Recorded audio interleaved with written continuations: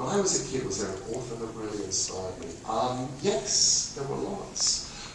The first author who actually really inspired me, I think, was probably C.S. Lewis. Discovered C.S. Lewis when I was about 6½, because I remember I had The Lion, the Witch, and the Wardrobe, and loved them, and The Voyage of the Dawn Treader. Persuaded my parents to get me all of the books for my 7th birthday.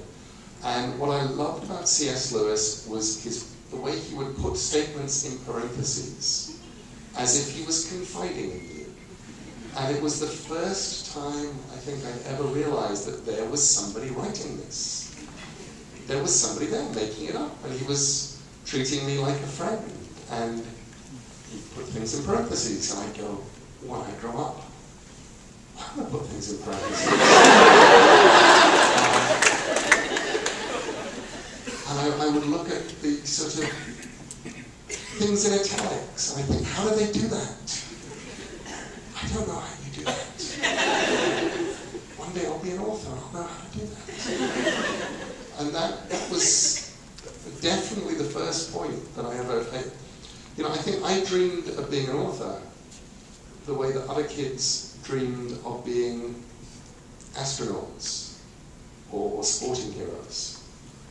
I had daydreams about slipping into an alternate universe.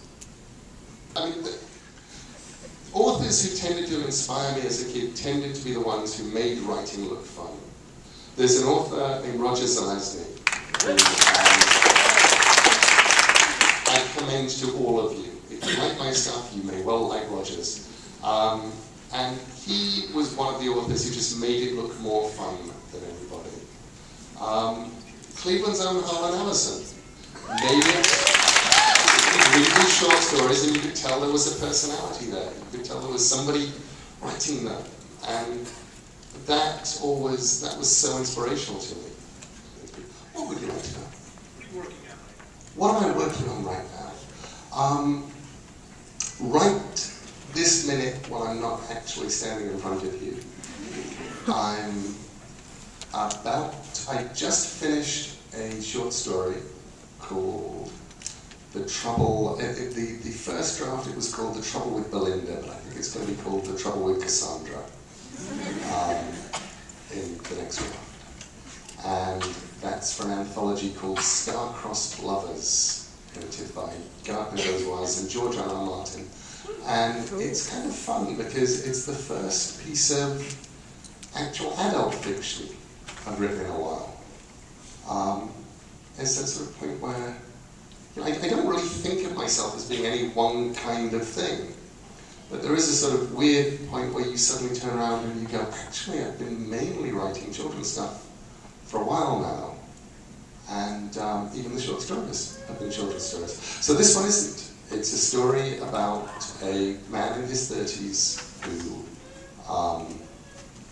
when he was about 14 or 15, to impress his friends who were all older than him, he made up a girlfriend and did that thing where he wrote her name on his exercise books and talked about her a bit. And she was his first girlfriend, except that she didn't actually exist, but his friends didn't know that. And now he's in his 30s, his friends start saying things to him like, hey, I heard from that girlfriend of yours. And she's starting to contact him on Facebook, and she runs into his mother in the supermarket. And it's what you do when somebody that you made up a long time ago turns up in your life. So that's what I just finished.